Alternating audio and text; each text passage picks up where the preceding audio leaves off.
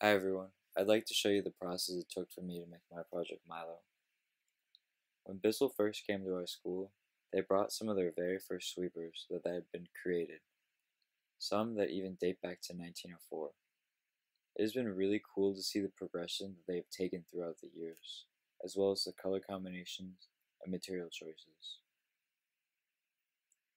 After generating lots of sketches, I then started to make my first rough mock-up.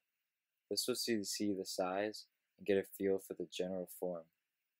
There, I sketched a few more ideas and started to create my SOLIDWORKS model. After a few days of meticulously modeling, I was happy with the form that I got and took it to the object printer on the 11th floor. After you get a print from the object printer, the support system is still attached and must be sprayed off with a solution. It has this really weird jelly-like feeling that can be squished off with your fingers, but the solution will cut it quicker. Once you have completed taking off the rest of the support, you are then left with a high-resolution print that is ready to sand and go. The top part of my model did have to be sanded though. I used a wooden doll that I epoxied some sandpaper to and started sanding at an angle. Something I did find very helpful was printing out the Illustrator side view and spray mounting them to the piece of foam. That way you could get the exact measurement and angle you would like. On the top left picture, I used a Bondo squash method where I put Bondo on the top part and put wax on the piece of foam underneath.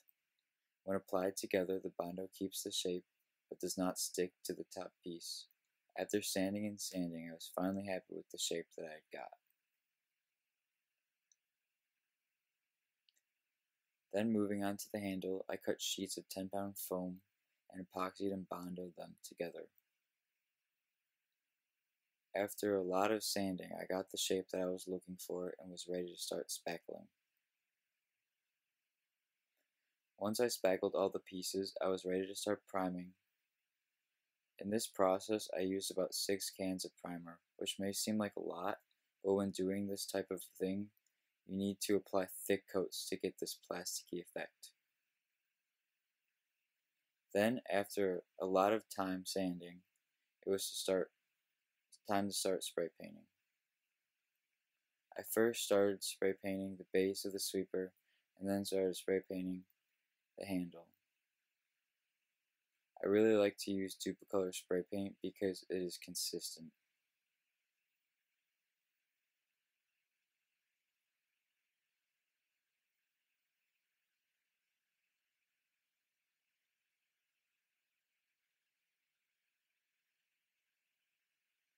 Here you can see I was taping off the base so I could spray paint a black detail.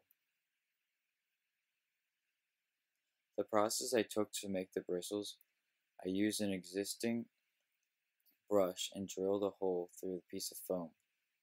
I then epoxied them together and waited for them to glue. With the base of the sweeper, at an angle with a Dremel, I drilled the holes in so that I could epoxy the brushes in. Then, to make the front detail, I used the laser cutter and used the Illustrator file that I had previously made before. At a 20-pound foam, I cut this out. I then sanded and primed and was almost ready for the final model to be complete.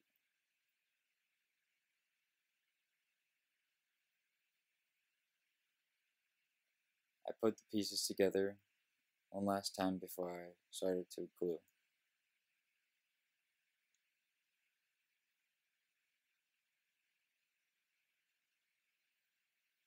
Here you can see I bonded the pieces in. I took a center brush from an existing sweeper and cut it and put it in.